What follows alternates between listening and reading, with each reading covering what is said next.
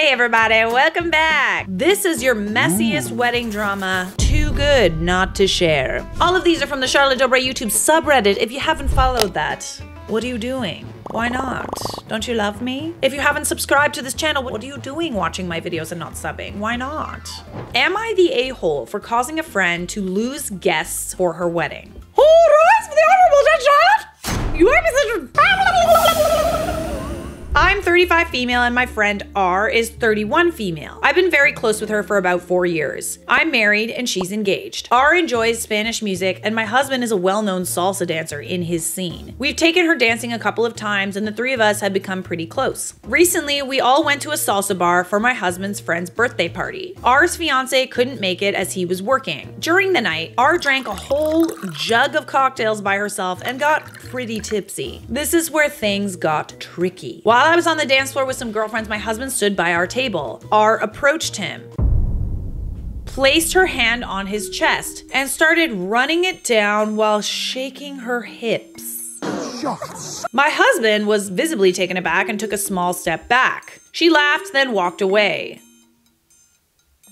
Is that funny? I don't see anything funny, and I am an expert in what is not funny. I saw this happen, as did a few others, but I didn't think too much of it at first since R had also been dancing a bit provocatively with other men, including one of the band members despite being engaged. Oh, okay, interesting. So is the guest for her wedding your husband by any chance? Felt a little uncomfortable. After that incident, my husband felt uncomfortable. I know, right? And decided to leave the party early. He later told me how uneasy the situation made him, especially because he's known to be a conservative dancer who strictly follows social dance etiquette, meaning no inappropriate touching. We agreed that I should have a conversation with R to address the issue. That'll be an interesting convo. When I reached out to her to meet in person, she kept postponing, so we eventually had a video call. During the conversation, I explained my husband's boundaries and reassured her that we knew that she didn't mean any harm. We laughed it off. She even offered to apologize. I told her it wasn't necessary. We just wanted to set boundaries for future interactions. We ended the call on what I thought was a good note. However, 2 days later, she texted me saying she was hurt that I would think she had other intentions. Well, other intentions is one thing, but like also you can have honorable intentions or no bad intentions, but like if you cross somebody's boundary and they tell you that you crossed a boundary, you have to respect that. She's not like accusing you of anything. It's just like, don't touch my man, you know? Then she dropped a bombshell. She uninvited both me and my husband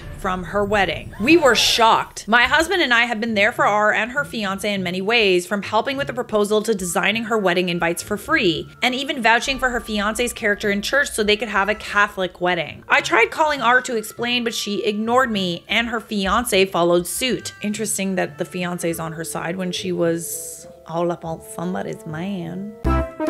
Since we have mutual friends, some of whom I'm closer to, I had no choice but to let them know I was uninvited. A few of them have now decided not to attend the wedding in solidarity. I don't get why her husband is like, does he know the full extent of what she was doing? Here's where it gets more complicated. After our conversations, R started hanging out at the bar with my husband's friends. Initially, we decided not to tell anyone about what happened because we thought she might just be stressed due to the wedding. However, she started telling them I was very sensitive and insecure.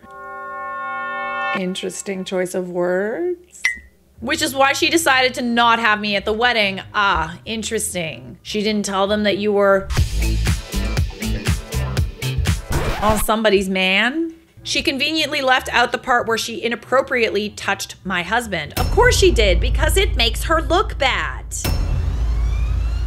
People always leave out the parts that make them look bad. That's not me. That's not me. Nice little cherry picking. Now I feel guilty that she's losing friends at her wedding. However, I felt I had no option but to explain why I was uninvited since she wouldn't communicate with me. Am I the a-hole here? I mean, obviously not, bestie. It is up to your friends to choose to not go to the wedding in solidarity with you or to go to the wedding. You were just telling them the truth because she was spreading lies about you. I have an update. I had to tell one of my good friends. Let's call her Freya. I told Freya what happened as she was invited to the wedding as well. She said she's not surprised by this behavior as R has tried to be a little funny with her husband. Oh, a little funny. She's just a goofy gal, eh? Just a goofy gal. Touching all up on people's husbands. Can I steal your husband? R and Freya met at a birthday party, and she started teasing him in a playful manner. Her husband is a little quiet. She then added him on Instagram and tried chatting up with him. Ooh. He blocked her. She didn't want to let us all know because R is someone who's very friendly and is a social butterfly. And she felt maybe she was being a little conservative, but she said she didn't have a good feeling about R. She and her husband rarely attend any events with Freya in it, and if she does, her husband refuses to be there to avoid any sort of drama. They have chose not to attend the wedding as well. Ooh.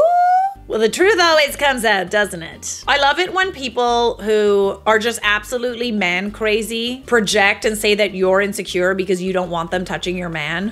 When really it's like, I think the only insecure person here is the person who's going around trying to flirt with everybody else's husbands because it gives her some sort of validation that she can have them. She's trying to cover her ass by hiding what really happened to everyone. She's no longer a friend, so you shouldn't feel bad if you tell everyone the truth. If she loses people, that's on her. It's literally just the truth. And something tells me that a lot of other people, they had their own experiences with her doing the same thing. They don't like that. It's a pattern. She knew she acted inappropriately and didn't want her fiance to know all the details, so she quickly painted you as insecure. Yeah, I'm guessing that she didn't tell him. She's talking bad about you while you're simply telling the facts. As if that wasn't juicy enough, we have an update. The tea just keeps spilling, and I'm here just glugging. Firstly, I do want to thank everyone who left comments and advice and some pretty petty ideas that I almost executed. But your words gave me some peace and reassurance as I really felt like a horrible person when people started to boycott her wedding. So thank you for your kind words. I have an update for everyone. It's a little long, but bear with me as the details are pretty important. So I posted on my story about a week ago, but to give you a timeline, the drama actually kicked off about a month ago. Fast forward to just a few days ago, and I get a text from R's fiance at 1 a.m. Interesting. Yes, you read that right, 1 in the morning. He's asking if my husband and I are awake because he has an emergency. Next thing I know, we're on a call. He starts asking us about a guy, let's call him D, a band member who frequently plays at the bar, and asked for his number. Interesting. My husband knows of him and has mutual friends with D, but here's where it gets juicy. Turns out R's fiance caught her lying about where she was that night. She'd been hanging out at D's house, of all places, and lied about being there. And what was her excuse? Oh, she was just dropping off one of my husband's friends. R doesn't have a car and doesn't even drive, but she said she was just being a good friend because my husband's friend was drunk. But here's the kicker. This friend lives a good 40 minutes away from D's place. You do the math. Basically, she lied and said my husband's friend lives there. It was actually D's house. Sneaky. Apparently, she was with D until 4 a.m. for drinks at his house alone. Did I mention D is married with 2 kids? His wife and children were conveniently out of town. Classy, right? I'd choose a different word, but sure, let's go with classy. But wait, there's more. The lies don't stop there. R's own bridesmaid caught her dancing inappropriately with D at the bar and kissed. The bridesmaid and groomsmen were close friends of both R and her fiance and have since been collecting receipts. Evidence that R has been emotionally cheating and lying to her fiance. Well, if the shoe fits, where there's smoke, there's fire. Who just dances all up on other people's husbands if it's not like normal behavior for them? R eventually admitted to everything except sleeping with D, of course, because they didn't go that far, right? Her fiance wanted D's number to talk to him to confirm if what R said was true. We didn't give his number because we don't have it, but he found it anyway. Her fiance, he's done. Oh no. Oh, so sad. He can't trust her anymore. He's even gone as far as talking to her parents and calling off the wedding. I mean, it doesn't really surprise me. This isn't the first time she cheated. She was engaged before and cheated on her previous ex-fiance as well. Goodness, someone shouldn't be in a relationship. This is exactly the kind of person you should not want your husband to be around. But then again, it's also like if you trust your husband, nothing will happen and he'll be just like your husband, OP, and be very uncomfortable. But like, who does that with someone else's like man and isn't sort of testing the waters? Just saying. Back to R's current fiance, despite everything, he's been graceful enough to tell people the split was mutual, trying to spare her from any public shame. shame. Well, that's nice of him. I mean, but clearly people know. And how does R repay him for this kindness? By texting everyone she knows, claiming she called off the wedding because her ex-fiance is emotionally abusive. Oh, so she kind of does this a lot, eh? Up and then tries to change the narrative by making herself the victim. Unbelievable. I guess that's easier than admitting you've been sneaking around till 4 a.m. at another guy's house, right? Remember what we said in a previous video that assholes are never assholes? Like they never admit that they're assholes? Yeah, that's what makes you an asshole, FYI. At this point, my husband and I decided to tell his friends the truth because of course R dragged their name into it too. And now that friend is angry because she was never that drunk and has never asked R for help, nor did R send her home at any point in time. She's ready to confront R for using her as an alibi. Honestly, I've had enough. I've been telling people what actually happened after the call because let's face it, R doesn't deserve protection when all she does is throw everyone else under the bus and try to f other people's husbands. Her ex-fiance tried to spare her some dignity, but she chose deflection over reflection. If her shady behavior is out in the open now, that's on her. And there you have it. I didn't have to lift a finger. Wedding canceled. Her brides and groomsmen have all unfriended her, friends lost, and all because she couldn't keep her lies straight. Karma did the heavy lifting this time. It's not only because she couldn't keep her lies straight, it's because, let's say it with me, she couldn't keep her hands off of other people's husbands. That is so twisted, you know? Like, I can't believe that there are people out there that get off on like trying to steal somebody else's man. Yes, the man is at fault. Let's not forget that here. It seems like she'd rather go for married men than single men. Being also in a relationship herself. Maybe she's got a thing for it. Tickles her fancy. Love homewrecking. You are not the a-hole, my dear. And clearly, your inklings were right about her. Moving on. Am I the a-hole for ending my friendship with my best friend of 25 years because of what she did during my wedding? Sit down, chill, and have some snacks and popcorn and tea and just chill out. Am I the a-hole for ending my friendship with my best friend of 25 years because of what she did during my wedding? What'd she do, bestie? Strap in for a long one. I, 33 female, wed my husband, 32 male, 3 years ago. We'd been dating prior to our wedding for 8 years. When I met my husband, Sam, my best friend, let's call her Laura, 32 female, advised me not to exclusively date him as I should keep my options open.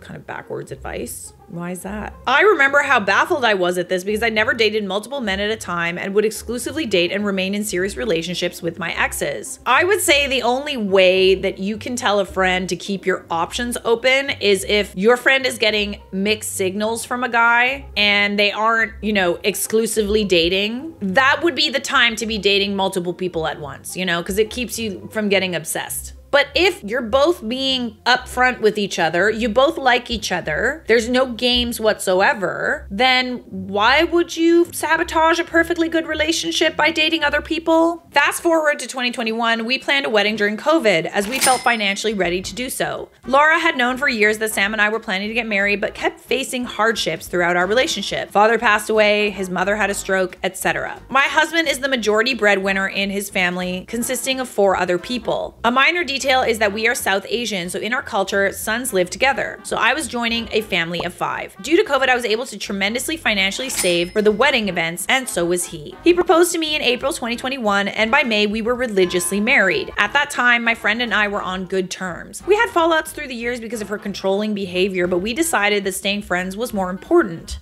Laura and I went to the same elementary school, junior high school, and college in New York. We were inseparable and everybody knew that. Laura was my bridesmaid and I planned a henna ceremony and reception in September of 2021. From May to September, I noticed Laura's behavior was starting to change and we stopped communicating as much. I was busy with wedding planning, so I didn't give it much mind. I had personally given her and her family an invitation card to my upcoming events and had asked her to constantly RSVP, so I knew how many of her family members were coming, about 7 of them. She didn't RSVP until 2 days before my reception. When I told her to RSVP to the henna ceremony, she claimed that I never told her about the event and would not be able to come. I screenshotted a conversation in a group chat with her and my other best friend, proving I had told her and she had read the text. She said she must have forgotten. I sent her a link to the dress I wanted all bridesmaids to wear, and she replied back saying if she asked anyone at her wedding to pay for outfits, they'd be furious at her. Okay. I told her that paying for 6 other bridesmaids' dresses wasn't in my budget. Guys, the outfits were $34 on Amazon. She ended up coming to the ceremony. During this time, we had gotten into an argument where she said I was being very selfish and not taking into consideration that I was having everyone in the bridal party incur a lot of expenses. Welcome to having friends that get married. It's normal. She said she had to buy 2 new outfits, then on top of that, expect wedding gifts. This was my best friend complaining she had to get me a gift for the wedding. I told her it wasn't necessary. I wanted her there, and all I wanted was for all the girls to pick whatever outfit they wanted, but for it to be lavender. It kind of just sounds like she's looking for reasons to like either not attend your wedding or not like you.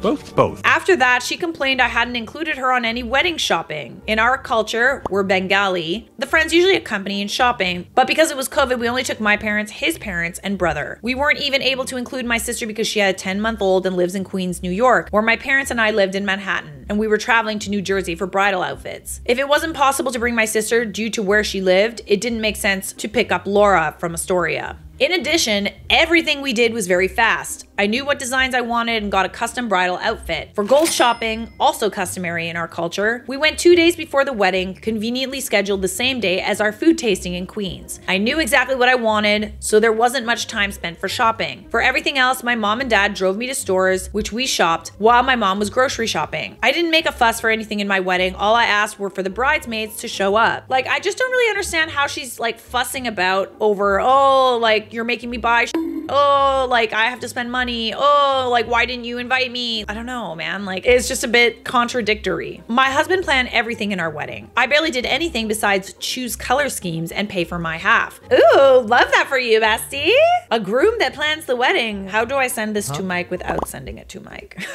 I never got a bridal shower because she said to my face that she didn't want to plan one. Guys, I'm so devastated that I will never experience a bridal shower. When I showed her my gold design, she said it was nice, but if I had seen the one her dad bought her, I wasn't aware that this was a competition. I mean, it's not for you. Everything is a competition, Mother. For her wedding, she's divorced now, by the way. Her father paid for the wedding, gold, etc. I was single-handedly paying my portion for all 3 events Sam and I planned. We spent over $100,000 on our events as we had dreamt so many years of what we wanted. My goodness, she's being a little difficult, eh? It's a little jealous, a little controlling. The day before my wedding, she told Sam she didn't have a ride and if he could drop her off at the wedding. He was shocked as it made no sense that she'd asked the groom on his most important day. I offered her a spot in my limo in case she didn't have a ride, but she didn't accept the offer. Weird. What does she want to do in the car with your soon-to-be husband? Naughty, naughty. The wedding was beautiful and everyone had a great time. The day after the wedding, I Venmoed my bridesmaids about $15 to $20. In the Bengali culture, the bride side holds the gate and demands the groom pays up if he wants to enter and wed the bride. It's a cute ceremony and just there for fun and games. I told Sam to have an envelope with $100 in singles. It's customary to have 500 plus. But as I didn't have any younger cousins and the only people holding the gate would be my friends who were all my age. Split into 6-7 ways, it was just a small amount of money. Once again, it was a small fun event. When I Venmoed her, she sent it back to me and texted me saying she didn't want it. I told her it was just for fun, but she started to get angry and berate me since she didn't need money and to keep that. I once again sent it to her saying it wasn't my money and to have it, it was for my bridesmaids. But then she also complained about the cost of the dress and the cost of the gift. At last, she said, it's not rocket science. I don't want to do that. So guys, am I the a-hole? She sounds salty as f. You got married, I'm just saying. Why is she so mad at you? You just got married. What's her problem? What's with this attitude? This is your best friend? Wow. I'm thinking she's just jealous of your relationship, so she's acting like a child. I'd go low contact. Edit, not the a-hole. Why would you ask the groom to pick you up the day of the wedding, and then when he couldn't, now you're refusing a ride from the bride in a limo?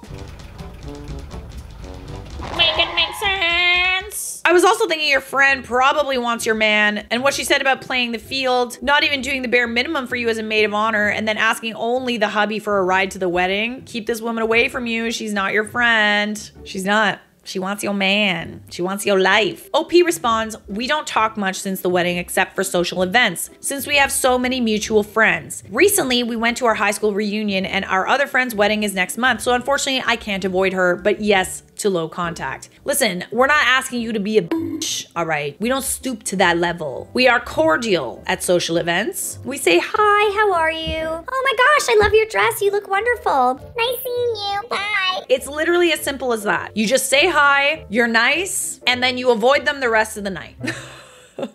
Another really good tip. I go to a lot of weddings where there's I hate. I'm sorry, there are.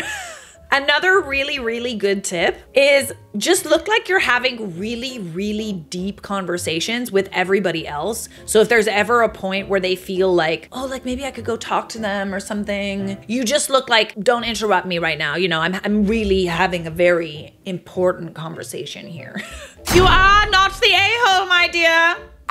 It is decided. Am I the a-hole for telling my older sister she can't be in my wedding anyway? I am having a severe dilemma about my wedding that will be taking place next September. My fiance Isaiah and I have been together since 2016. He proposed to me in 2022 at a Rammstein concert. We are finally able to afford our dream wedding. The problem is my older sister Kelly, 32 female, who's borderline narcissistic and believes the world revolves around her. She's embarrassed me, one-upped me in any way she can, and is very disapproving of my fiance and I getting married, as I will be the first out of my siblings to be wed. There are a few people I hate more on this earth than a one-upper. You can always tell like people who are secretly resentful of you by a one-upper. By that I mean that you say something good that's happened to you and then they one-up you by saying something better. Or they don't let you have your moment of being like happy about something good that's happened. Kelly has come out of the woodwork and practically demanded that she be invited and become my maid of honor. I calmly told her no, as my best friend Liz is going to be my matron of honor as I was her maid of honor for her wedding. Kelly was absolutely fuming about this and demanded that Liz doesn't come. I again told her, as they have a history, that it wouldn't end well. I decided, with stress flooding my mind, to tell her that she wasn't invited to the wedding and I don't want her near it. Kelly, why can't I? Me, you have disregarded my feelings many times and you are disrespectful toward my fiance, and I won't have that energy on one of the most important days of my life. No lies were told! Kelly has been disrespectful about a condition my fiance has and thinks of it as weird. I've told her on multiple occasions to drop it and she won't listen, as she says, I'm just making an observation. It makes my blood boil every time she does this. Regardless, Kelly has gone to family in tears about not being able to attend or become my maid of honor. I'm in disbelief, as Kelly has done this before when she doesn't get her way, and it makes me feel like my problems don't matter in the slightest. My family has tried to explain to her it was my choice and to do something else on the day of my wedding to distract her. I actually really like that your family's backing you up. Kelly wasn't having it and posted to her Facebook about how it was unfair she wasn't invited. Oh, I see. Looking for people to sympathize with you. My fiance understands she's like this and tells me to ignore it. I understand that Kelly won't change, but in the back of my mind, I feel bad and my thoughts get to me. So with that said, am I the a-hole? There's something to be said for just like not wanting to be around certain energies, especially like on the day of your wedding. I will tolerate bad energy,